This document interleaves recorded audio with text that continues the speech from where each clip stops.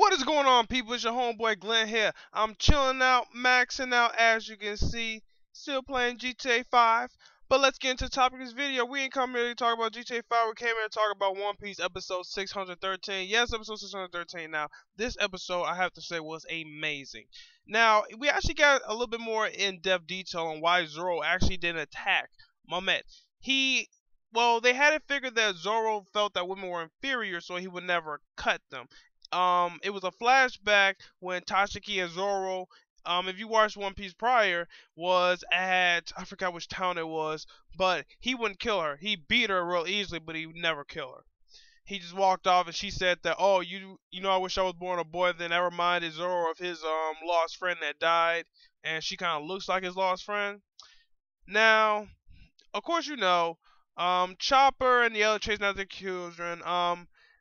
Robin actually managed to entangle some of the children with her Bente Fleur. Now, Chopper was able to stick them with the heroin, I'm just joking, with the serum to cure them.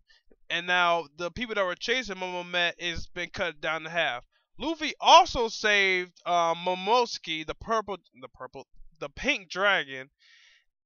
You know, he grabbed onto the wall. Thinking like, wait a minute, couldn't you have done that when you fell down in the first place? Couldn't you just grab onto the wall? You were falling the same amount of distance, and you had more weight on you, and you managed to grab it.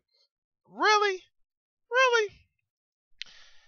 Now, you would think that Tashiki would be a match for Momet. Tashiki was getting her ass kicked. Let's be real. Tashiki didn't stand a chance against Momet. She was getting her ass whooped.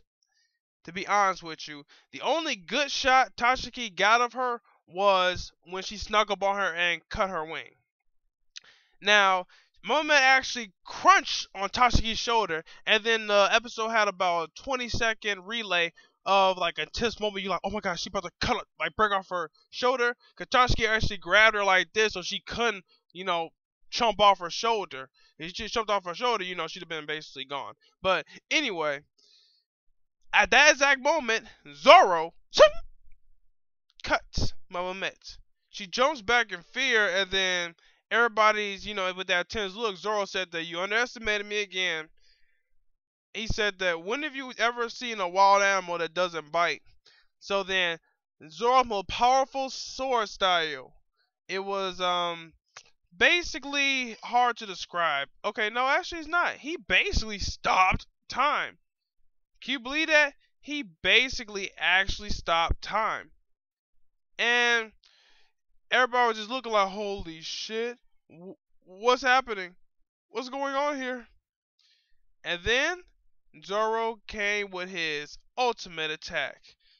Nitoru Great Dragon Slash? Yes, that's what it was called. I was actually trying to think of the name. But anyway, because of his slash, Momomet couldn't actually regenerate herself. Oh, I'm sorry, Great Dragon Shock. Momomet could not regenerate herself. She was directly split in half, and the two sides were sent directly into the wall. It was fucking brilliant. And that's off one slice. That just showed the true power of Zoro. That bitch couldn't stand a chance against Zoro. Come on now. This guy was trained by Millhawk, the greatest swordsman on the planet. And you really think that some snow bitch can take him down? No way. But she managed to get herself up enough to try to attack Zoro one last time. That's when Tashiki came up and finally cut her and killed her. Yeah, Momomet is dead. That bitch is out of there. Alright, you guys. This episode was amazing. Thanks for watching my review. Make sure to like me on Facebook, follow me on Twitter, and subscribe to the YouTube page to keep updated on news, One Piece news. Alright, peace out, you guys. Bye.